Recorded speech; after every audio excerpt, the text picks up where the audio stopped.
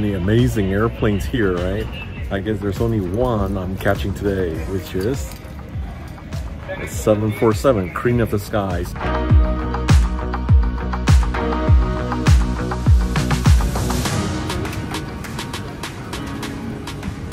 Lufthansa is the best. And seriously? Sam. Yeah. On the 747 too. These won't be around much longer. So. Good choice, good choice. Upstairs today in business class.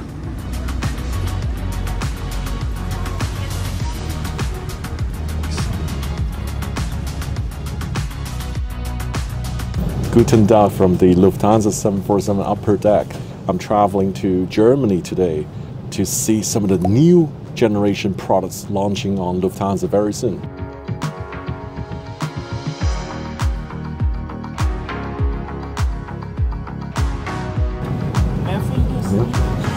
Thank you.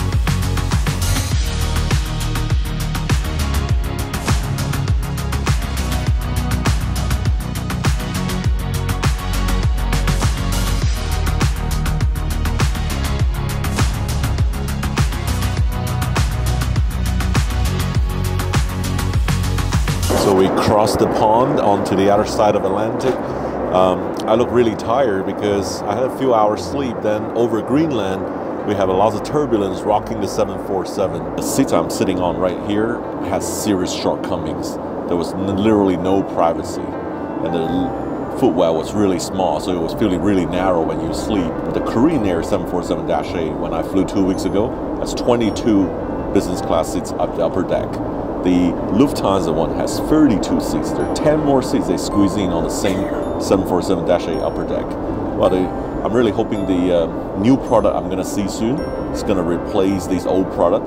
The good news is they're going to install on these 747s, so that's going to make the 747 live longer. Hopefully it will fly 10, 15 more years in the sky.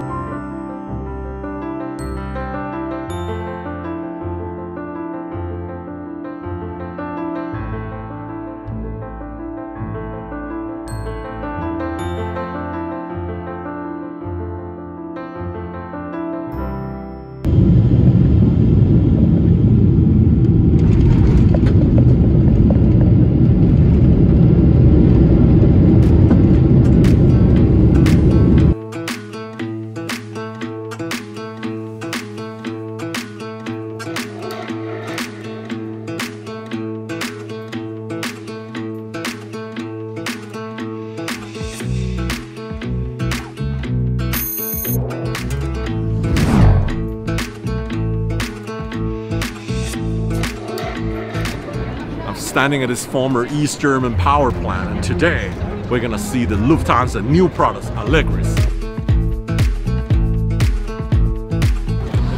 And this is the Lufthansa new first class, the first class suite here.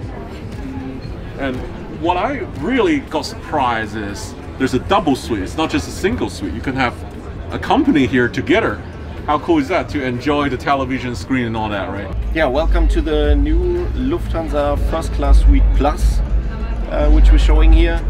This suite will come on the A350 and will be launched in 2024. You have a unique setup with 2 seats next to each other. So it's either one person or a couple can fly in here. You can show you your own personal wardrobe. with a large mirror inside the suite. You have a large storage inside the ottoman where you can fit 2 of your carry-on bags. One of the highlights is the big main IFE screen, which is 43 inches. This is in the middle of the aircraft. You have, when both seats go into bed mode, you have a 126 centimeter wide bed.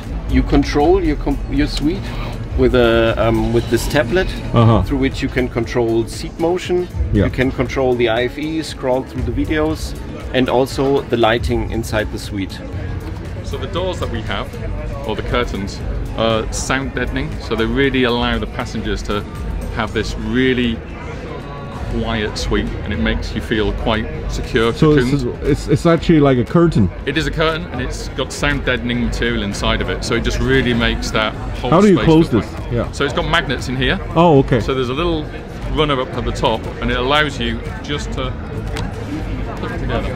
How tall is your suite actually? 70 inches for all of the suite, and it's nearly full height in the A350. One thing we didn't want to do is sort of change the way that the aircraft is built, so we are kind of keeping just below that. When you're sitting here, you've got a correct lumbar. So when we do get the dining table out, it actually makes you feel quite comfortable, rather than you think that you're going to hit the back of the screen. You've got this really nice movement. The ottoman tracks forward.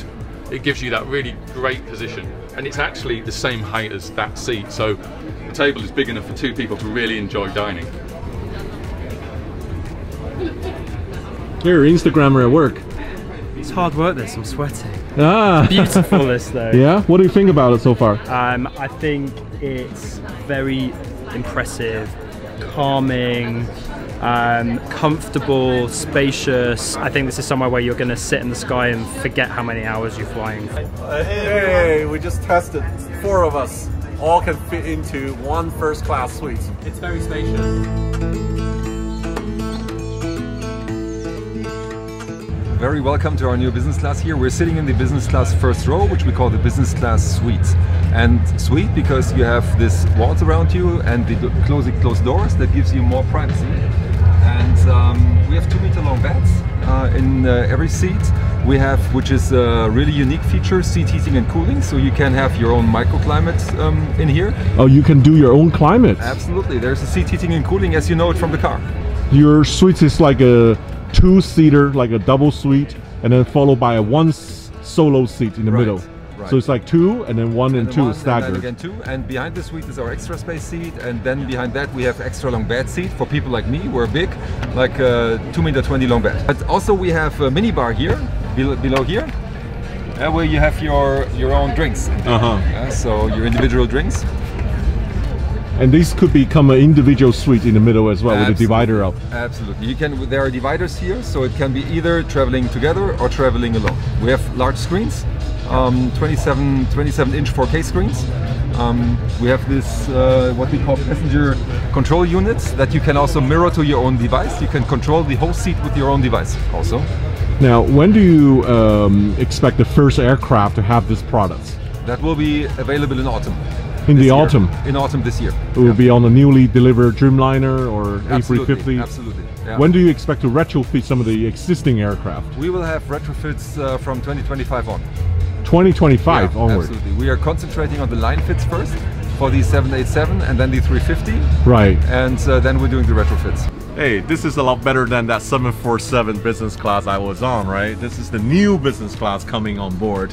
Really, there's 4 configurations from so far I've observed. There's a window seat, there's an aisle seat, there's a double suite in front in the middle, and there's also this solo middle suite. People like this, it's called a throne suite. So earlier I was saying I'm not a big fan of the shoebox in front of me, right, to go inside my feet.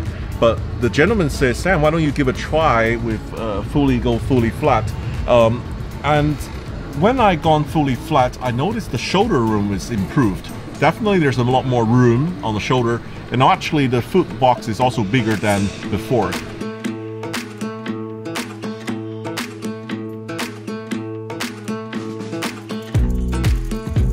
This is not so good because I could not recline to someone, but my feet is kind of hitting.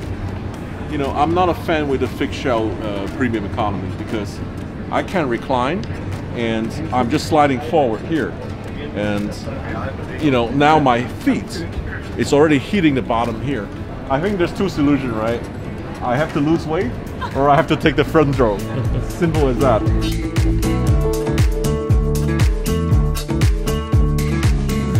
We got all the crowd there interested in first and business, but 80%, 90% people do travel in economy, so I have to really be fair on here. I do feel more comfortable, honestly, in this seats than in premium economy, because premium economy is a shell. I can only go forward, I can't go backward, right? The economy can let you recline backward. But however, I think Lufthansa cheated a little bit, right? This is not the standard pitch 31. This is the 34. The first 3 rows have more extra space. This one is a little bit glorified, I have to say. But what I'm really enjoying is the shape of this back seat here, how they design the seat pockets here. It's pretty smart to utilize the space to give you a little bit more knee space, which is really much appreciated. So, and first impression is it's got a huge television screen as well. So, you know, I guess the evolution of economy is still very limited compared to first and business class. That's where the money is in first and business, right? And that is a wrap of the show today.